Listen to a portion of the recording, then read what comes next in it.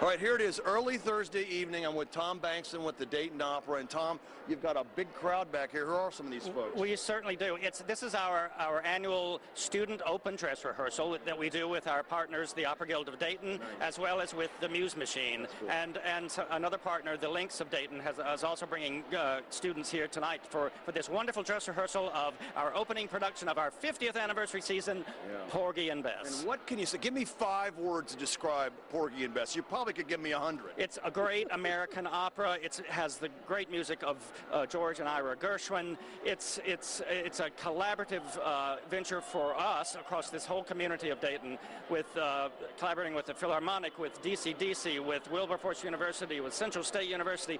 I mean, it's going to be a fantastic evening. Right. That's a little more than 5 words, Tom, but that's okay. No, I'm kidding you. In a nutshell, describe Porgy and Bess. Try to give me kind of it in a nutshell. Well, it's great. I mean, it's Gershwin's music, which is kind of jazzy. I mean, he has some music that's inspired by Negro spirituals, and it's a mixture of a jazz gone classical. So yeah. 15 years for Tom Bankston at the helm. You have the enthusiasm. How do you keep the enthusiasm up? Seeing these youngsters? Exactly. To see the future of opera that's coming to a wonderful event like this open dress rehearsal is really, pumps you up and keeps you going. All right, Tom, thanks for joining us. And Thank you got to get on stage. You have to get in there and do something. Oh, yeah. Got to run this thing.